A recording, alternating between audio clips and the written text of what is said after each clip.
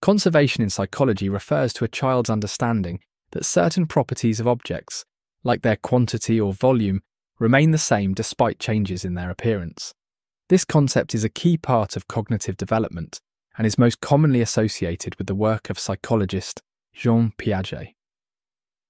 Piaget studied how children's thinking evolves as they grow older, and he identified conservation as a milestone in their mental growth, particularly during the concrete operational stage, which typically occurs between ages 7 and 11. The origin of this concept comes from Piaget's experiments, where he demonstrated that younger children often fail to grasp conservation tasks, such as believing that a tall, narrow glass holds more liquid than a short, wide glass, even when shown that the amounts are identical. Conservation is an essential concept in understanding how children's cognitive abilities change over time. It is part of Piaget's theory of cognitive development, which divides mental growth into stages. Conservation tasks help illustrate how children move from egocentric thinking, where they focus only on one aspect of a situation, to more logical thinking, where they can consider multiple aspects at once. For example, a child who understands conservation can recognize that even if a ball of clay is flattened, the amount of clay has not changed.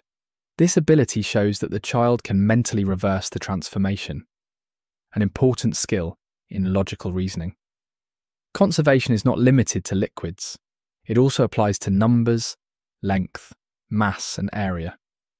Researchers use these tasks to study how children think and to identify the developmental stages they go through. Now let's look at some examples.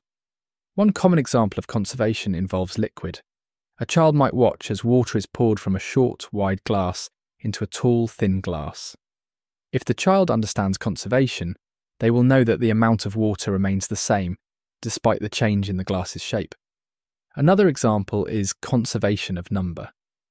If 2 rows of coins are arranged equally, but then 1 row is spread out, younger children might think the spread out row has more coins.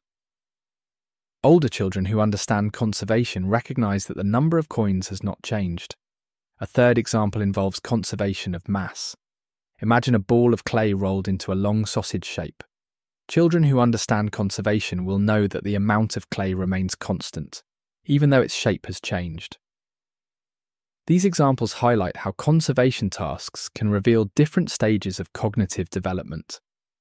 Now let's explore what comes next in a child's development after they master conservation.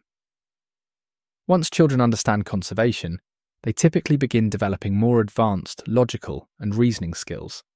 One key area of growth is classification, which involves organizing objects into categories based on shared characteristics. For example, a child might group animals by whether they are mammals, birds, or reptiles. This ability to sort and classify shows that the child can think about multiple properties at once.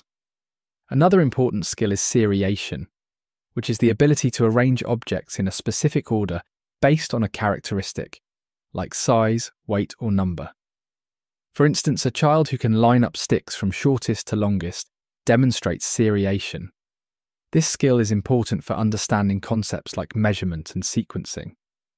Children also begin to develop a stronger understanding of transitivity, which involves recognizing logical relationships between objects. For example, if a child knows that stick A is longer than stick B, and stick B is longer than stick C, they can conclude that stick A is longer than stick C. This ability shows that they can use reasoning to draw conclusions without needing to see the objects together. These next developmental skills build on the logical thinking introduced by conservation and prepare children for more abstract reasoning in adolescence, such as understanding algebra and scientific concepts. Each skill represents a step toward more sophisticated ways of understanding the world.